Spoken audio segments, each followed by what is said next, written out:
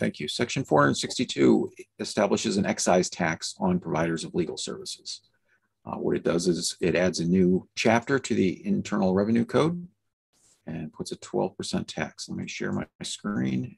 So it creates a new chapter, chapter 51 and section 5000D. It's an imposition of tax on the sale of legal services to 12% of the amount.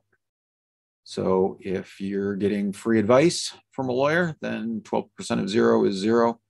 But if lawyers are selling their services, there would be a 12% tax in general paid by the person for whom this service is performed.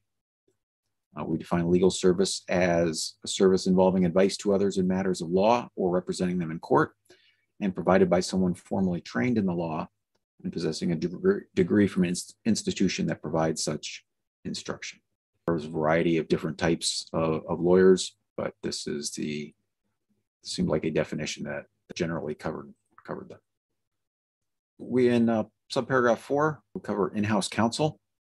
So if you're a lawyer who's not actually providing an invoice for your services, billing someone directly, your in-house counsel, the compensation for such employee is the part that is considered the sale price in terms of determining the tax in subsection A.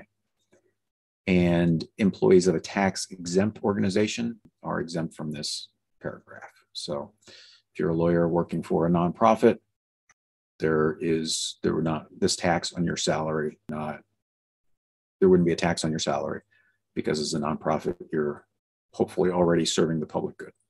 And then subparagraph 5 for the public good clarifies that this tax shall not apply to employees of any government body or agency or the purchases of legal services by a government body or agency.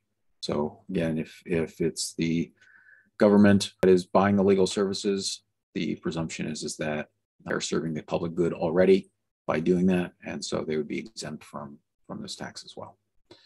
And this would go into effect July 1st, 2023, and apply to services performed after that. With that, Mixed Chair, I think that concludes my section for 462, and I'd be happy to answer any questions. Thank you. Yes. So just help me to remember, you said that, so this is how the vouchers are funded, and then everybody is given vouchers, or they're only given vouchers when they are arrested or when it's deemed that they need them? Yes, when they're arrested, we will get into that in sections 463 and 464 on the setup of the grant program and how they're distributed.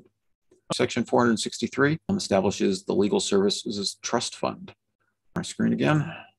And so we establish a trust fund in the Treasury of the United States that collects all the money, all the revenues that were raised from the previous section through the tax on lawyers. I just feel like it's worth mentioning that lawyers are generally one of the least trusted and most disliked members of our society, right up there with like used car salesmen and congressmen and so on and so forth. So we can harness their knowledge and redirect it for the public good by putting this tax on them, putting it in a trust fund, and then using that trust fund to pay for the legal services grant program, which we'll talk about in section 464. And that concludes my section for 463.